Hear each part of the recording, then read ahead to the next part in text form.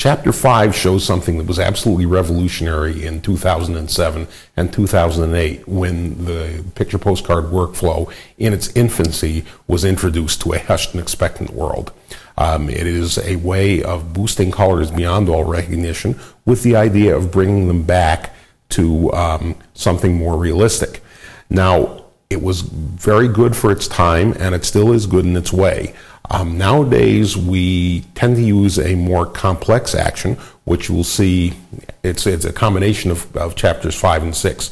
It uses the color boost that you're about to see here, plus the Modern Man from Mars method of chapter 6, about which we have some other videos. But this particular one, I'm only going to stick with the color boost action itself, just in the interest of simplicity.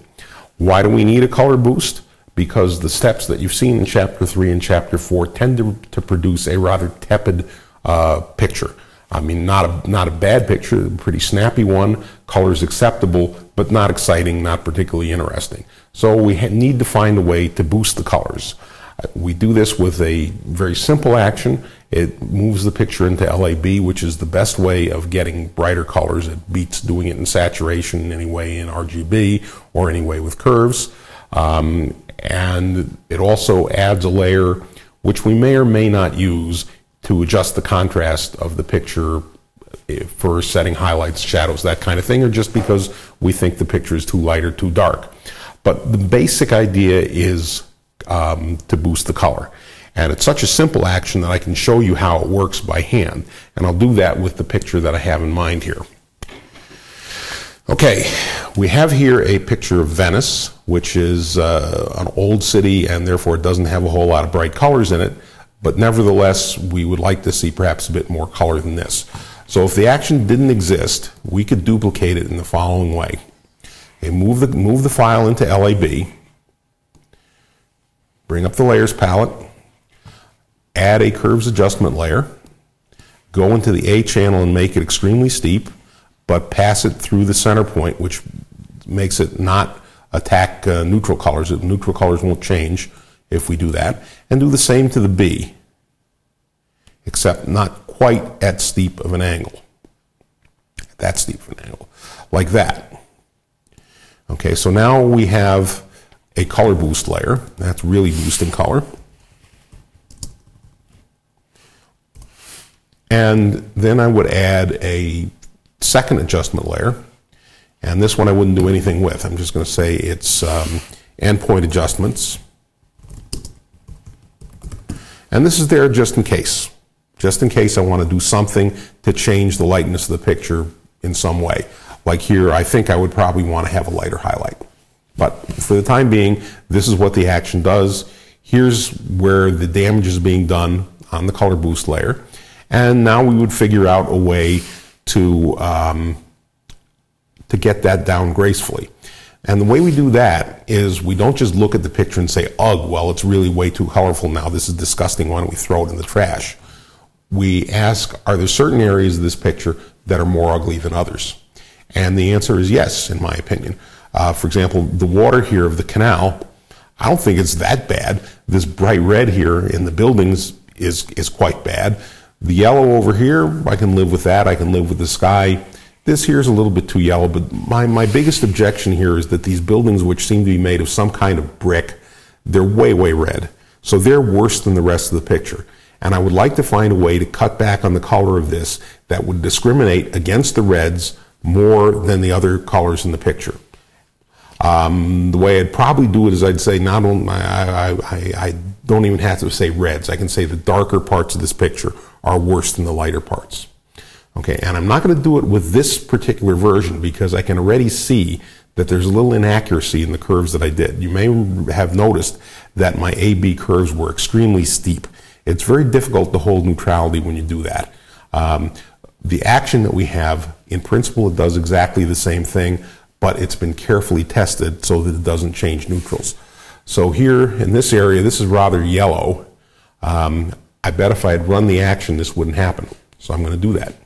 I'm going to throw these away. And I'm going to do a first try here.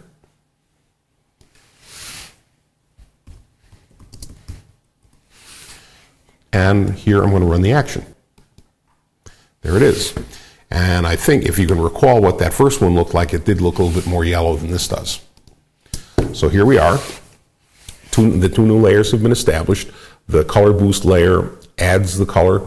The endpoint adjustment layer for the time being doesn't do anything. So the layers are interactive. Each one affects the other in a certain way. So you could start with the endpoint adjustment, or you could start with the color boost. I think I would like to start with the color boost, given my philosophy that the reds, or really the dark parts of the image, are more offensively colored than the rest. So I'd go in here to the layer mask on color boost.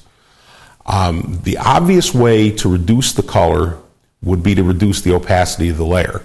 But I don't think that's that smart here, because that would reduce all colors uniformly. I think it would be better to reduce it with a layer mask.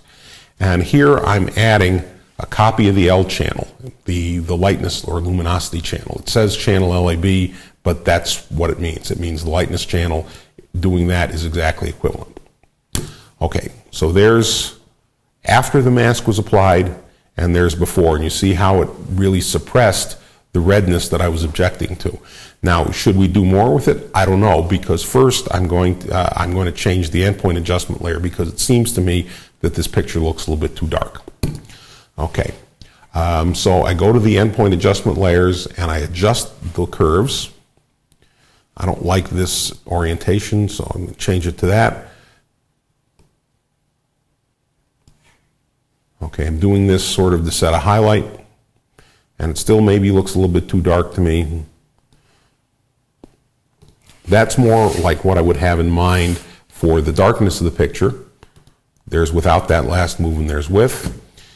And now that I've lightened it, it strikes me as being a little bit too colorful yet. So I'd go here, and now I would reduce the opacity of this layer.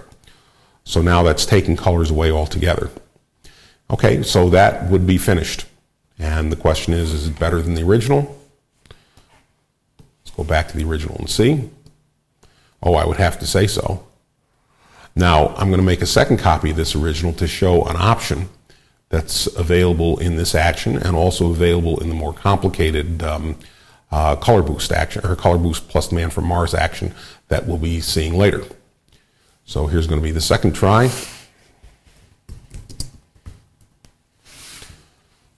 Now, you may have noticed that when I did the curves in the when I did the action by hand, I made the A curve steeper than the B, and in doing that, I emphasized changes in magenta versus green as opposed to changes in yellow versus blue. It's not logical to do that, and in my book on LAB, I didn't recommend doing that. Experience has shown, however, that in the majority of images, it's better to do that. It's better to emphasize the A slightly over the B.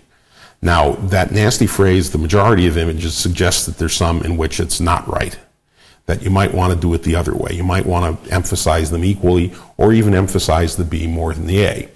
Effective with this version of the PPW panel, you can do that. I'm going to option click now in the action here, and up comes this options menu. This side says for this image only. This side says we're going to change the default and going to do every image this way from now on. But just for the sport of it, I'm going to do this image only, and instead of doing the default, A will be bigger than B, I'm going to do the B will be bigger than A. And click OK. And this is what I get. You may recall that in comparison to the other image, this one's probably a bit more orange now. Okay, but the same thing applies. I'd want to apply a layer mask to cut down the reds, and I would want to lighten the image somewhat. Now, the cheating way to do this would be to just steal the curve that lightens the picture from the other image. I could just drag it over to this layers palette and be done with it. Not a good philosophy. Better philosophy is just to do it again over here, because by having to do it a second time, I'm going to be doing it slightly differently. Maybe it will be better, maybe it will be worse, but I'll have both to compare. So I go to this layer, and now I make a new layer from scratch. Maybe I'll do it this way this time. Okay, and is this too colorful? Maybe not. I don't know. I guess I'll live with this. Okay, so now this is going to be my second version. And I still do have the first version, so I made a copy. And here's the first version on top. Second version, first version. This is the version that emphasizes the yellows. This is the version that doesn't. I was hoping there might be a little bit more difference in the contrast, but there isn't. The only difference I see is in the color. So I like this version here where we have this sort of a cleaner white. As against that, I like this version over here where it has a little bit more of a yellow. So you can blend these two however you like. I mean, I might be inclined to just do a 50-50, and I could do that like so. And this one might be better than either parent. But I can tell you one thing, that if we go back with this one into RGB, if we compare that to the original, it's made a considerable difference. So this is what the color boost layer can do for you. It's important to understand how it works, but again, I don't recommend, well, I recommend that you learn with this. Start with just the color boost action, see how it works, see how it changes things, and then go on to the more advanced color boost plus M action, which will give you a whole lot more control of your colors as you make them brighter, as you enhance them.